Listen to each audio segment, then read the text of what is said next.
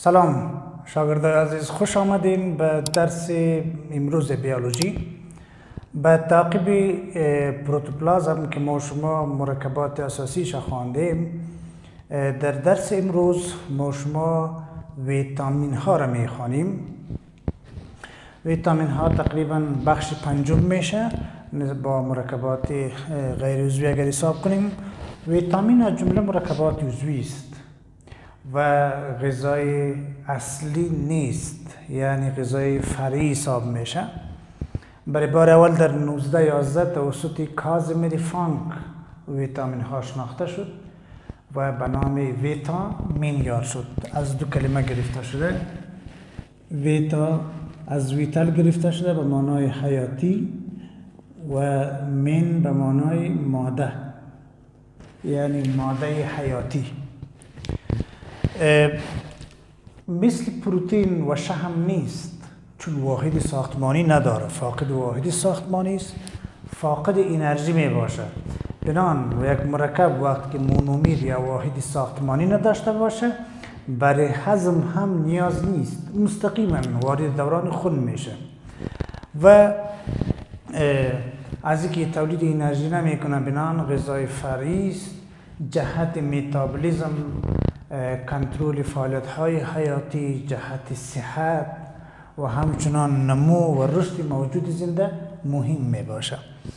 اگر برای ویتامین حرارت زیاد داده شود خاصیت خود را از دست میده، یعنی ضعیف میشه. بنان اون میوه‌جات و سبزیجات و غذاهایی که از خود ویتامین داره باید حرارت زیاد داده نشود.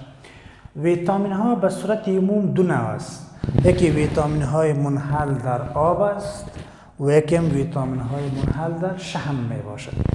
ویتامین های منحل در شحم شامل 4 ویتامین است. ویتامین A که به نام ریتینول یاد میشه، کلسیفرول یا ویتامین D، تاکوفرول یا ویتامین A می باشه و ویتامین K یا کلاتیفرول هم گفته میشه. هر ویتامین منبع داره، در وجود وظیفه داره. از کمبودش کدام مریضی به وجود می و هم اگر در وجود زیاد شود سبب کدام مرض میشه، این در کانکور بیشتر میه. یعنی از کمبود یک ویتامین کدام مریضی به وجود میه. اگر کدام ویتامین در وجود زیاد شود چی میشه؟ همچنان ویتامین در وجودش وظیفه چی است و منبعش چی است. مثلا مثالش میخوانیم ویتامین A را ریتینول میگه، چون در ریتنا یک طبقه از چشم به نام ریتنا، در اون طبقه به کار میره در اغذیه هایی که از طرف شب فعالیت داره، در سبزیجات و میوه‌جات، همچنان در جگر، در تخم مرغ است. اگر در وجود کمبود شود او اغذیه های یا او رودهایی که از طرف شب سبب دید میشه و ضعیف میشه، بنان انسان به مرض شبکوری مبتلا میشه.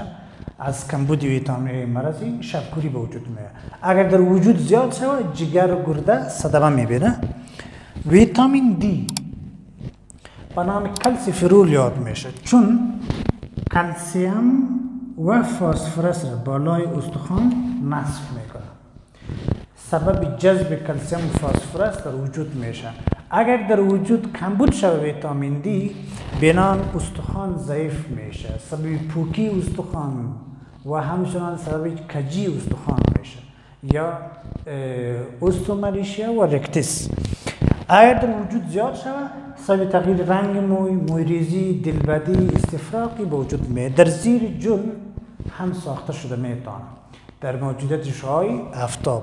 ویتامین ای را به نام تاکوفرول یاد میکنه، در مغزیات است، در چهارمغز، پسته، بادام. در وجود وظایف مختلفی داره، از جمله مقاوم داشتن جدارها، غشای حجروی. اگر در وجود کمبود شود سبب سرطان خون میشه و همچنان سبب اقامت میشه، یعنی انسان عقیم میشه، تولید مثل کردن نمیتونه.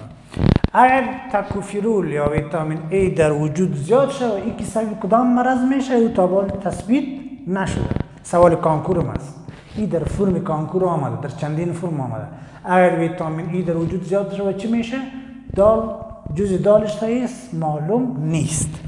ویتامین K یا کلاتوفرول سبب بلاد کلاتینگ میشه، لخته شدن خون میشه. اگر در وجود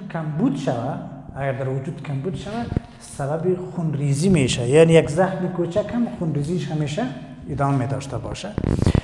کسایی که از ویتامین K مصنوعی استفاده کنه، یعنی اگر در وجود زیاد شود در اون صورت جگر و صدمه میبینه و همچنان دلبدی و سبب لخته شدن خون هم میشه. دیگه ویتامین های منحل در آب است. ویتامین هایی که منحل در آب است تقریبا 11 ویتامین است. یه چیزی که در کتاب های معارف ذکر شده و در کانکور میه و شما میخوانیم. یکی از ویتامین هایی که منحل در آب است ویتامین C یا اسکوربیک اسید است. در میوه‌جات سیتروس است، میوه‌جاتی که مزه ترشی داشته باشه، مثلا لیمو، کینو، کیوی، مالته در یا وجود داره. در وجود وظیفه ویتامین C معافیت بدن را سالم نگاه میکنه و همچنان جدار رگ را قوی میسازه. بنان اگر در وجود کمبود شود او رگ هایی که سطحی است، مثلا رگ های جدار بینی بیره و زود خون میشه، بنان سبب خونریزی بیره یا مرض اسکوروی میشه. اگر در وجود زیاد شود سیستم هضمی انسان برهم میخوره. خب ویتامین B یا B کامپلکس گروپ B که است، B کامپلکس یا دیگه شامل ویتامین های گروپ B می باشه. B1، B2، B3، B5، B6، B7، B9، B12 که چیزی که در کانکور ضرور است، در کانکور در سالهای قبل آمده و می در کتاب های معرف است و همین ویتامین هایی که چه ما برتان ذکر میکنیم. B1 را به نام تیامین یاد میکنم. در ممپلی است یا در بادام زمینی که هم میگه در ممپلی است، در وجود در سیستم عصبی و سیستم پوششی نقش داره. اگر در وجود کمبود شود یک نوع مرضی است به نام بربری به وجود میاد، یک مرض عصبی است. ویتامین B2 به نام ریبوفلاوین یاد میکنم. در عصب و سیستم پوششی یا جلد نقش داره. اگر در وجود کمبود شود هم یا امراض عصبی وجود میاد یا امراض جلدی. ویتامین B3 به نام نیاسین یا ویتامین PP هم یاد میشه، PP. چون از کمبودی ویتامین مرض پلیگرا به وجود میاد. پلیگرا یا لکه ها در جلد می باشه، لکه های جلدی. اگر ویتامین B3 در وجود کمبود شود در روی جلد لکه ها به وجود میاد. B6 را به نام پیرودوکسین یاد میکنم، پیرودوکسین که در سیستم هضمی و متابولیسم شحم ضرور می باشه. ویتامین امینو اسیدها را در متابولیسمش اگر در وجود کمبود شود بنان متابولیسم پروتئین و شحم برهم میخوره، رشد و نمو هم برهم میخوره. ویتامین B12 که به نام سیانوکوبالامین اسید یاد میشه، از کمبودشان خونریزی به وجود میاد. ببخشید کمخونی، یک نوع کمخونی خبیثه یا انیمیاست که دیگه مداوم می باشن. اینا B5، B7، B9 یا هم در از جمله ویتامین های منحل در آب است، اما در کانکور نمیگیم، اون بر شما نمیگیم، ذکرش ضرور نیست چون در کانکور نمیگیم. خب دیگه یکی از موضوعات مهم و ارگانل های مهم در حجره انزایم است. انزایم به حیث یک کاتالیست عضوی شناخته میشه که در حجره و در بدن تعاملات متابولیک را سرعت میبخشه و همچنان در حجره تمام تعاملات کیمیایی توسط انزایم تنظیم میشه. اگر انزایم نباشه یک تعامل کوچک وقت زیاد و انرژی زیاد مشمره مصرف میکنه. انزایم ها به صورت عموم دو نوع است، یک انزایم های ساده است و یک انزایم مرکب است. انزایمی که تنها از بخش پروتئین ساخته شده باشه او را به نام انزایم ساده یا اپو انزایم یاد میکنم. باز تکرار میکنم، اپو انزایم بخش پروتئینی انزایم است که تنها از بخش پروتئین ساخته شده، مانند پیپسین پیپسین و انزیمی است که در معده ما شما پروتئین ها را هضم میکنن. رنین، پیپسین و خب انزیم مرکب، انزیمی را میگوییم که هم بخش پروتئینی هم بخش غیر پروتئینی داشته باشه که بخش پروتئینیش پیشتر گفتیم به نام اپو انزیم یاد میشه.